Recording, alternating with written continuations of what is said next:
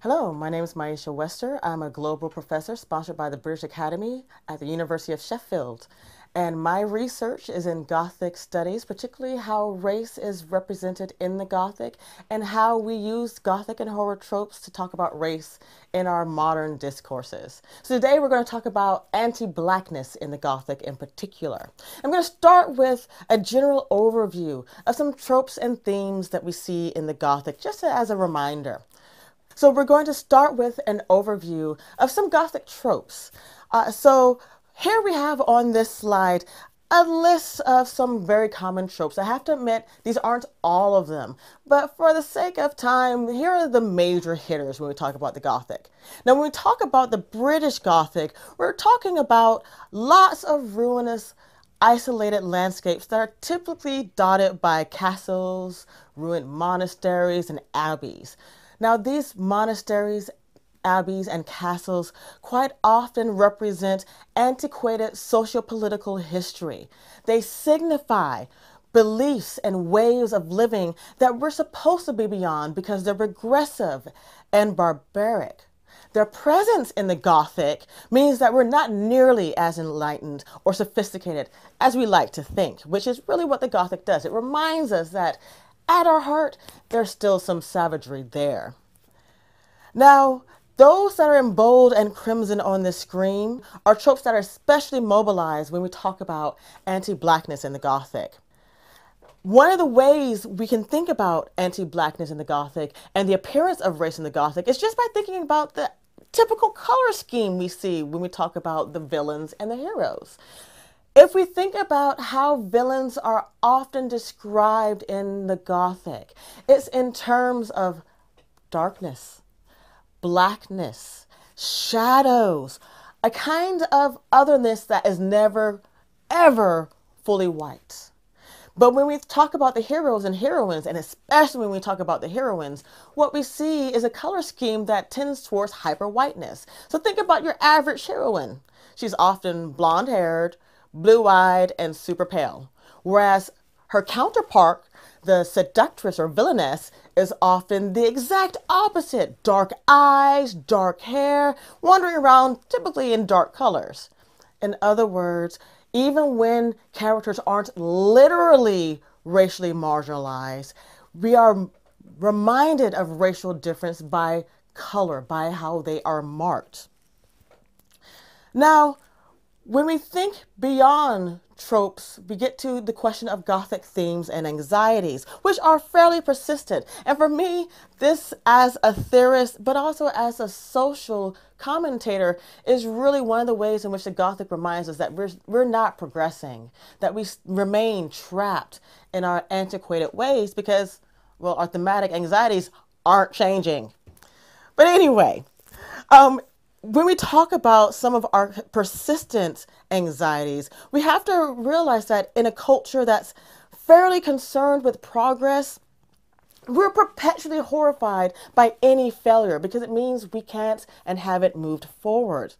Thus, the Gothic is as much about the horror of these issues, these anxieties, as well as understanding and locating the source of the problem, the origin of the failure.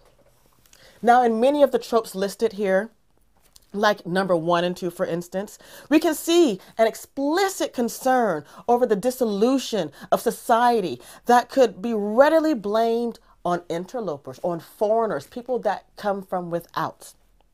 But when we look at some of these other themes, what we also see is a horror over civilized behavior, the sense that the civil is a thin mask veiling what's still ultimately barbaric. So again, if you look at number 12, we see an iteration of anxiety over essentially our chickens coming home to roost, a concern over the ways in which the evils we have done will return to haunt us. And this can then be related to number 13 in this list, in which we see a breach of borders that we should have left alone, producing horror.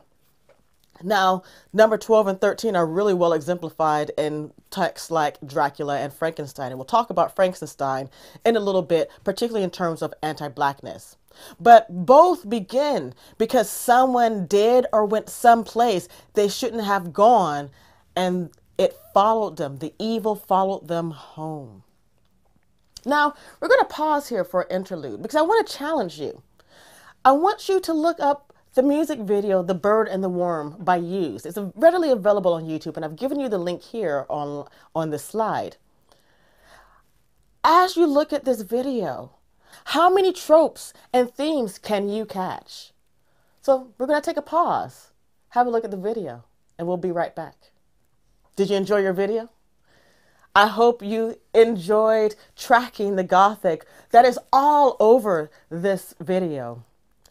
We're going to move on next to another important Gothic theme, which is the grotesque. Now, again, our current, particularly Western society, really likes borders, boundaries, and categories. The grotesque, simply put, is about boundary and category transgression and blurring. It is horrible because it proves how permeable existence ultimately is. So, for example, take the notion of the border between our bodies and the external world. Horror arises every time we confront the fact that we are readily permeable things, that our bodies are constantly being penetrated from without. Take the human body itself. We assume we are either living or dead. Now I have to warn you, this next point is a bit morbid, but it's true, because we are dying in every moment of our living. But that is horror for us. A happier example, perhaps, is this notion that machines are unthinking tools. We categorize them as an object that has no sense or cognizance or agency on its own. So, why then do our machines have a habit of doing things we don't want them to do?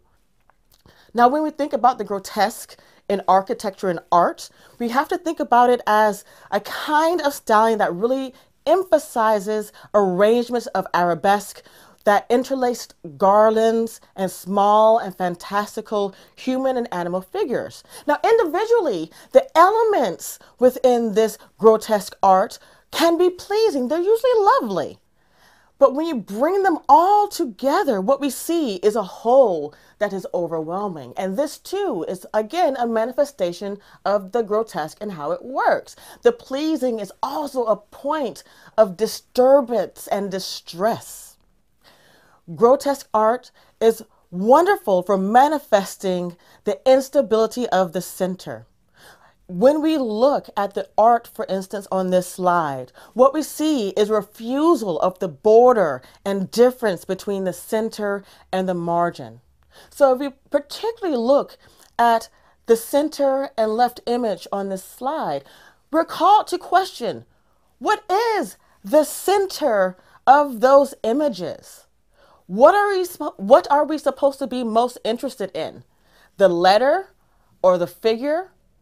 Or the flourishes that we might otherwise call ornamentation, but which ultimately overwhelm the whole of the image. And this returns us to our Gothic anxieties and themes. Like the return of the repressed and anxiety about the actual extent of our progress and powers, our constant encounters with the Lacanian real keep reminding us that we're not nearly as advanced or enlightened as we like to think.